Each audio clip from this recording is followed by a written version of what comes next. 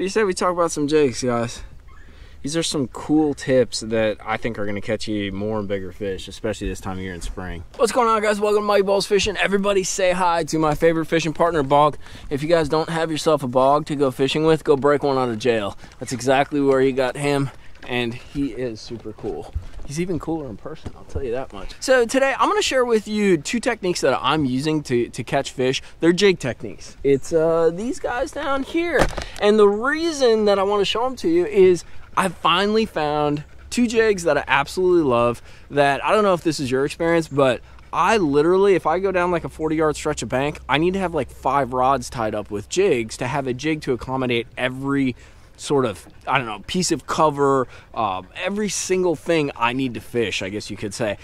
But I finally found two jigs that sort of accommodate that. So what we're gonna do in this video, I'm gonna show you kind of some cool techniques, how to rig these jigs up to get some more bites, and a way to approach fishing in spring where you're gonna be actually catching pre-spawn, spawning, and post-spawn fish, all with a jig, which is a really fun way to fish. So make sure to hit that like and subscribe button. Today, we're gonna talk about the 1-2 punch with jig fishing. So I don't know if it's your experience, but when I'm going down and fishing the bank, and that is what you do in spring, you know, all these fish are getting up shallow, they're trying to spawn or they're moving out from spawning. It's really hard to have the right jig for every single situation you run into. So you're gonna have to have a couple jig rods tied up, but one way that I've really been catching a lot of fish is skipping docks, getting further back than anybody else, as well as pitching cover around areas where those fish might move into spawn. We're actually kind of near some of that stuff now. I'll show you for a second. You got a bunch of wood right here. There's a dock right around the corner, like over there. We're in a pocket. There's some rocks. There's some piles. So, you know, those are the kinds of things these fish are going to use to sort of move in, move out, as well as spawn. And those are the fish that we're gonna wanna catch, because there's gonna be numbers and there's gonna be bigs mixed in, and then there's gonna be those aggressive post spawners. So the first thing I wanna go through is kind of tell you about my personal struggle. So when I moved up to Alabama, I really struggled to find a jig that suited my needs. You guys know I love to flip and pitch, so I wanted something that had a stout hook, but also you gotta have kind of the right head to get through wood, rock, as well as not get hung up on these docks. And I struggled to find a jig because they would either be the right jig with too thin of a hook, or they'd be the wrong jig and the hook would be super stout and I'd hang up all the time. So what I found is this. The other thing too is, I don't know if you guys have noticed, I really believe in fishing smaller presentations, especially on these highly pressured lakes. In Florida, go big or go home for the most part. But up here in Alabama, there's so much pressure, and these fish get so weird during that sort of, I don't know, like that spawning kind of staging sort of period, that I think downsizing really gets you more bites and really can unlock some bigger fish, because those fish kind of get trained to seeing the same thing. So the two jigs that I want to show you are these guys right here. They're both Nichols jigs. One is the Drew Benton, I believe it's called the Finesse Flipping Jig, and the other is the D. Thomas Flipping Jig. So there's one aspect that both these jigs have in common. These are both finesse jigs. They are smaller, more compact designs. They both come, I only have them in 1/2 and 3/8. I don't know if they come bigger than that. All you really need, personally, in my opinion, is 1/2 and 3/8. But let's break down what I'm using each for, and then I'm going to show you kind of how to rig them up and what setups, and talk a little bit about the technique and how I'm catching fish with them. So the first one let's go through is this Drew Benton. I'm going to show you the head right off the bat. You can see the head's a sort of modified archy. It has a horizontal line tie, and then let me show you this guy. I don't know if you guys can tell in the video, but that is one stout bleep hook. You know what I'm trying to say. But what I'm doing with this guy mainly, I am using it to flip, but more so, do you see how the jig kind of has that flatter kind of belly to it, as well as that horizontal line tie? This jig is the awesomest skipping jig. Plus, it has a super stout hook. And the brush guard is pretty darn stout. What I'm doing with this, guys, I'm skipping way back under docks, like way back, where people don't belong fishing, kind of way back. I'm also skipping, like, if there'll be a tree fall or some kind of like covered, like, dangling into the water and it has like an opening in the back of it, I'll skip this thing back there. This head really provides for a perfect, like, skipping surface. I can get it way back in there, and then with that hook, I'm not super worried about, you know, hooking a big fish and getting them out and opening up the hook. One thing that does suck, though, is if you do hang this jig, odds are you're going to be breaking it off because you're not going to open up this hook and bend it back. The other cool thing that both these jigs incorporate is it's a toothpick keeper system. If you guys can see, it's going to be a little hard to see. There's a small hole in that keeper. Basically, you slide your plastic up and pop that toothpick through. Now, in the situations that I'm actually using it right now, I'm not using that keeper system because I'm using pretty small trailers, which I'm going to show you and talk about. I have tons of stuff, but I'll show you kind of which trailers I'm using for which techniques. But later in the spring, when you're using some bigger baits and those fish kind of get focused on a little bit bigger forage, you can use that keeper system, put a big old chunk or something on there, and then basically tack it on there so it doesn't go anywhere. So this is the Drew Benton. I'm using it in the 3/8, and let's talk about the setup that I'm throwing it on. Let me grab this thing here real quick. This is a 7-foot medium heavy. It's a Halo TI. I got it on, I believe this is the Daiwa. It's like the XS Elite or something like that. It's the one for, like, I'll put links to all this stuff at Tackle Warehouse down in the description box, but it's the one for $249 at Tackle Warehouse. It's an 8-to-1 reel, so it's a pretty fast reel. I got 15-pound fluorocarbon on there. The reason I'm running a 7-foot is I want to be able to kind of maneuver around, like, little, I don't know what you call it, like corners and stuff. So I'll make like roll casts around the inside corner of a dock. I also want to be able to make a nice easy roll cast to get under a dock. I basically want to be very meticulous. I want to be able to present the bait exactly where I want in close quarters, and that's when you go to a little shorter rod. Short is relative, though. I'm like 5'8", 5'9". So for me, like anything 6'6" to like 7 is what I consider a slightly shorter rod. If you're a little shorter than me, go for like a 6'10". If you're a little taller, you might want to look at like a 7'1", 7'2". But medium heavy is the way to go. You don't want a super heavy duty rod. Here's the other kind of little tip that I'll give you. A lot of guys skip with super heavy line. They'll use like 20-pound, 25-pound, like fluorocarbon. I recommend you don't. It can be a little sketchy when you hook fish, especially when they're way back in there. But the 15-pound, 15 to 17 is really what I find is the best. It's supple enough so that you're able to skip the bait a lot more accurately. You also don't backlash nearly as bad. I'll tell you another thing too. To be perfectly frank, if you're not backlashing, you're not doing it right. So if you try to do this dock skipping technique and this heavy cover skipping technique, don't get frustrated if you backlash. Literally everybody does. I don't care who you are. You can be Kevin Van Dam, dude. You're gonna backlash when you do this. And if you're backlashing, it means you're trying to put the bait far enough back in that piece of cover, whether it's a dock or a tree or something like that. It's a good sign, but it's friggin' annoying. But the reason to use that lighter line is it's a little more supple, and it makes it a lot easier to skip the bait and present it and sort of do it in a fluid manner. Oftentimes when you're using some of that heavier line, you'll get over reel. It'll catch on itself. It's annoying. It's definitely more comfortable when you hook a big fish, but for efficiency and functionality, really recommend don't go any lower than 15, but like 15 to 17 is what you want to go to, and definitely have a high-speed reel. So the other thing that I want to tell you about that I'm doing with this, so we're skipping these docks. We're focusing on maybe the back 2/3 of a pocket. More isolated docks are usually better, but I will skip this thing in, get it as far back as I can, and I'll sit there and just kind of let it feel. Usually most of your bites are going to come on that initial drop. You skip it back in there, you lift, you're going to get weight, and it's going to be a good one.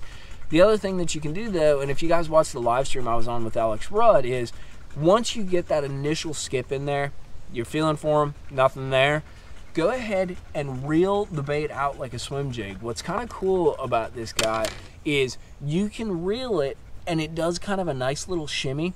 And basically you swim jig the bait out to see if there's any more suspended fish or anything like that. One of the interesting things that I saw today is there's a lot of brim that aren't so much on the bottom, but they're suspended around some of the dock pilings over like 6 to 8 feet. So I'll skip that jig into 2-3 feet of water way in the back, and then I'll reel it out and sort of suspend it along there and get some bites in that regard, or in that manner. It's just a good way to double your, I guess, I don't know, get more out of your effort. You know, you're doubling your chances to get a fish because you're doing that initial kind of flipping reaction bite, skip way back in there, and then you're reeling and swimming it out. The other cool thing that can happen too is it can alert you to a good dock. And how's that? Well, basically, you might have, I had a bunch of spots like follow me out. I had one bass follow me out. I had some brim follow me out. It'll tell you which docks are holding forage, which docks have fish. It's just kind of a cool little thing. If you keep your eyes on the ball, like, you can pick up a lot more information from a cast, even if you're not getting a bite. So the Drew Benton is kind of my little skipping deal. That is a sweet jig. Stout hook. It's got a perfect head for skipping. Let's talk about the other jig that I found. Once again, it is a compact jig. This is the D. Thomas. The other thing that I'm going to do, let me grab the one I actually have tied up, because that one I already modified. So I do a little mod to both of these jigs, and they're already pretty compact, but I actually trim the skirt down and make it even shorter. Usually the going rule is you trim it down to the base of the hook, which is exactly what I did there if you guys look really close. So this is the D. Thomas. If you guys know any like bass fishing history, D. Thomas is a ultimate flipping guru and god. He basically invented it, like true flipping, like pull on your line flipping. So once again, this has a pretty stout brush guard. You can see super stout hook, which is awesome. A little different hook, or a little different head. It has more of sort of your darter style head. The cool part about both these jigs, though, is they run super clean through wood, rock, as well as dock pilings or any kind of like tangly sort of, if you got rebar and stuff down there. They are, honestly, I've struggled to find a jig that runs through things clean. These two, like, you'll hang some and lose some, don't get me wrong. Any jig you're gonna do that. These just run super clean, because one of the biggest things about jig fishing when you're target fishing like this is being efficient and getting in a rhythm. Whether it's flipping, whether you're skipping, because if you get in that rhythm, all of a sudden you start getting bites and things start to happen. At least that's the way it works for me. But it runs super clean. It's a little more of a bellied hook. This one does skip as well. Not as good, to be perfectly honest. This has the perpendicular line tie just like that. And what I'm doing with this guy, I have this set up on a 7.2 heavy KS2. I have 18-pound fluorocarbon, that's Sunline, and then this is a 7.21 reel. If I had a bunch of loot and Taqueras had a bunch of Corrados, I would probably buy an 8.21, a little faster one, but I'm trying to save my loot. So actually, I'm trying to save for a boat. Yeah, little teaser there. We'll see if that happens. But what I'm doing with this guy, this is my flipping setup. So if I get around any kind of wood, or if I get tight quarters to a dock where I want to flip like a specific piling or something like that, or if there's a little point or a bluff sticking out and I want to flip to that, that's where I'm using this guy. And I can catch them spawning kind of on a reaction. I can catch them on the fall. I can catch shad spawn fish sometimes when they're kind of like tucked up in those trees in the shady spots. It's a good way to sort of fill the gap. So I'll skip my way through most of this stuff, and then I'll get on some of these in-between areas that have either some steeper bank or something like that, and I'll flip, or I'll pitch that jig to the bank. And it doesn't mean there even has to be cover on it. A lot of these places there's just rock and sort of like a tapered or a fall-off bank.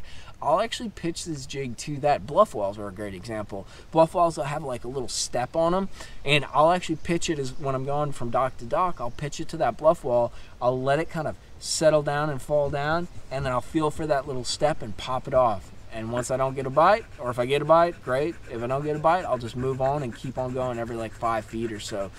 But that's kind of my like 1-2 punch. It's a great way to catch a lot of fish, and I like it because you can be really meticulous and pick things apart, and I think that's what you need to do in spring. It fits my style of fishing, kind of plunking away. It's somewhat like kind of Ned rig fishing. You know, you skip the jig, you pitch this jig, you know, you see a piece of wood, you skip in there, you skip to the edge of it, the tip of it, you pitch deeper into it.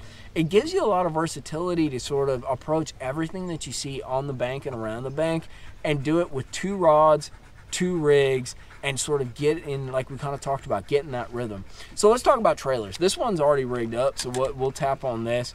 You can't go wrong. This is a Gambler Flappy Daddy. I have it cut down. You'll see I cut it down to be sort of like a chunk. Basically, it's, you know, your paddle tail kind of deal. The reason I like this on my flipping jig is it does this little kicking deal when it's falling and when I reel it out. Because just like the skipping jig, I'll reel this thing kind of slower out of the wood or the cover that I'm in to sort of swim it out to see if I can get some more bites there. It also provides a little bulk too. You can see the body's a little bit thicker. But this is kind of, I don't know, it's your classic sort of little like paddle tail craw. Let's dig in some other stuff and see what we got. The other one that I've been using that I really like is this guy. So it's a little otter. Once again, you'll notice these are compact trailers that I'm using. I'm trying to keep that jig pretty gosh darn small. But let me show you the mod that I'm actually doing with the otter. So this is what I'm mainly using on the skipping presentation. And there's a couple reasons. One, I like a flat creature style bait on those skipping presentations. I'm basically adding more sort of flat belly or like plane to that archy style head. So when I get that thing, let me get one out. When I got this Drew Benton jig, when I add that flat body, this isn't going to represent it very well. Let me just rig it up for you. So let me show you the mod. Basically, first thing I'm going to do is I'm going to rip the legs off. Why do I do that? Because if I'm skipping, I want as little resistance as that bait is going back, because it'll give me less backlashes and it'll make it easier to skip. The other thing I'm going to do is bite the tip off, just like that. And then I'm going to thread this joker on, just like this. And I will show you exactly what I'm talking about. Okay, so I got this thing rigged up. This one isn't cut down, so it's a little bulkier.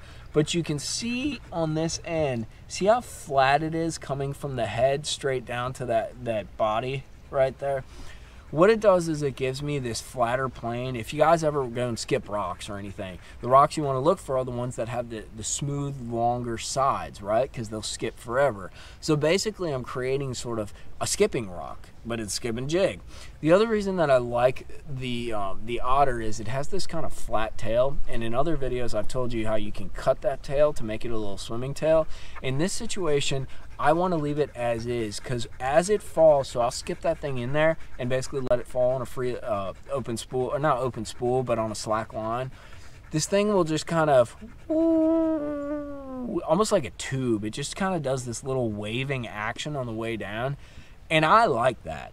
I think it's different than things that they've seen. It's a little different. It has some movement, but it's also sort of, I don't know, you call it maybe like glide oriented. These are actually the colors that I like too. This is Hurricane Craw. It's a chartreuse pumpkin blend. Can't go wrong with the green pumpkin. And then the other color that I've been using a bunch of is Okeechobee Craw or green pumpkin blue with some blue flake in it. Just kind of colors that mimic the natural, but maybe I'll go to that Hurricane Craw or add that blue when the water has just a little bit of stain or a little bit of color to it. So if you guys are like me and you like to fish heavy cover, fish meticulously and like detail oriented, and I will tell you there's nothing like getting a bite 25 feet back under a dock. It is friggin' awesome, especially when it's a 4-pounder. But grab yourself some jigs. I'll put links to all this stuff at Tackle Warehouse down in the description box. Try this technique. Like I said, if you like flipping, if you like heavy cover, it's a great way to do it in spring. The rewards can be pretty good, and you're also catching fish that are going in, coming out, as well as spawning. It kind of puts you in a very high percentage area. The other thing too is, you know, these lakes get a lot of pressure. I'm sure your lake gets a lot of pressure. Everybody wants to get out and fish. Spring is one of the best times of the year to do it. So putting your bait in places, in all frankness, they don't really belong. It is really key to getting some of those bigger bites, or at least even getting consistent bites. You got to tap in, because those easy fish, those fish on the edge of the dock, on the corner, you know, on the tip of the tree, outside the tree, that are going to eat a moving bait and stuff, sometimes those fish, are just not chewing, and you got to go deeper, you got to get thicker, and you got to take some risks and put your bait, you know, in places you might not get it back, but it can pay off. So if you guys enjoyed this video, make sure to hit that like and subscribe button. I just try to share my perspective. Make sure to support the kind of fishing or outdoor content that you enjoy. It doesn't have to be me, it can be anybody, but I have noticed like YouTube definitely has been throttling down on, like, you know, tactical bass and some of the instructive like bass fishing and outdoor sort of channels. So if you guys like this kind of content, if you think it's valuable and you take stuff away from it, make sure you support it, because YouTube's not going to, they're not going to go out of their way, but you guys can sort of pick out the things that you want to see, the things that you think that has value. So definitely hit that like button if you liked it, and if you don't, hit that dislike button. I like that too. Haha, what up now? But we'll see you next time back out on the water. I'm gonna throw this dog in the water, I think, because he is getting so hot. Make sure to say hi to Bog, everybody. We'll see you next time though. I'm gonna get back to fishing, see if I can't flip up or skip up another bass.